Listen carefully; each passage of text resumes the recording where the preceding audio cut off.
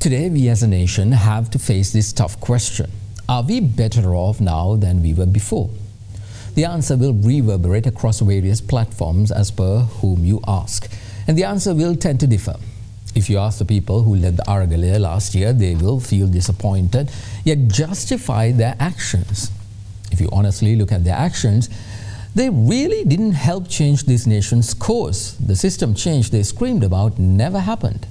The only thing it displayed was the barbaric nature of some of them and the ignorance of the rest to the point of manipulation. Then if you ask the liberal economists, they will say, yes, Sri Lanka is on the right track, but there's more to be done. It is partially true, and the truth is not about the fact that we are on the right track. You ask America, and they will say they are happy about what's happening in Sri Lanka. You ask China, they will say they are disappointed and concerned. And you ask India, they will say neither this nor that. It is the same with our politicians. The location of their seat in parliament will determine their answer. And if they change that seat, the answer changes too.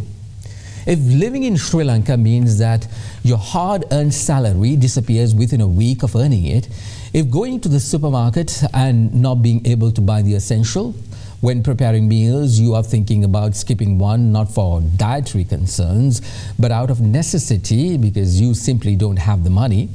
If getting sick and you are rethinking just drinking a samahan and going to sleep rather than going to the doctor to get medicine simply because you do not have the money.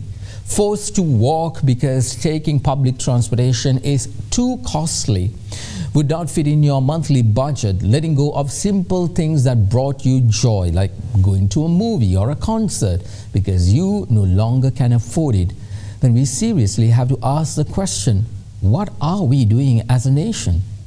Those people I spoke about earlier are the 1% unaffected by the current crisis, the very same ones who are telling us this is the way.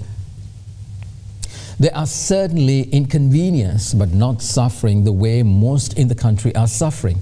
Yet sadly, they have the megaphone on the narrative of our nation.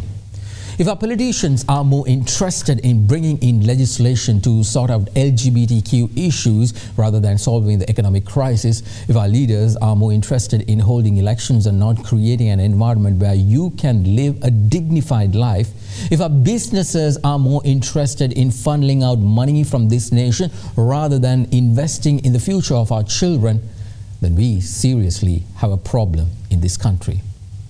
The only way we can solve it is by rethinking what we are doing, or in our case, what we have been told that 1% to do as the right thing. We'll be right back.